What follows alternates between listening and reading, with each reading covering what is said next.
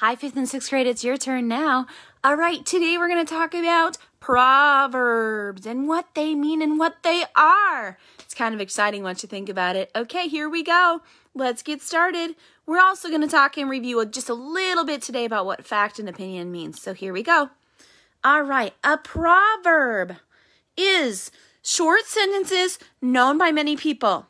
They give advice, usually of ancient origin, meaning that they were back in the old days, that express a truth or useful thought. It states something that is practical. So I have some examples here of what proverbs are. So let me show them to you. The first one, you probably heard these before, is a picture is worth 1,000 words. What that means is that an image can tell the story better than words. So like if you take a picture and you look at that picture, it tells a story better than words sometimes. Next one is actions speak louder than words. What you do is more important than what you say. Show me that you're a kind person. Don't just tell me that. Better late than never. It's better to finish something late than not at all. So for example, with all this time that I've had on my hands, I started a project or I started a book last summer and I never got around to finishing it. Well, guess what I've been working on?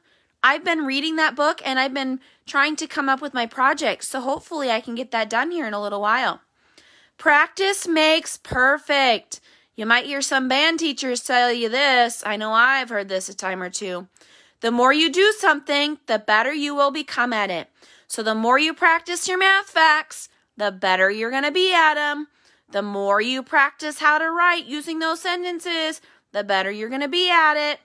The more you read, the better you're going to be at it. And the last one that I have is don't judge a book by its cover. That means that don't judge someone or something by how they look. Appearance means their look. Don't judge them by how they look alone. Make sure you get to know them. Get to know their personality. What are they like? What do they do? Or a flower. You can use that. Don't judge it by its looks. Get to know it. Research more about it. Find out some facts. And remember, facts are something that can be proven true.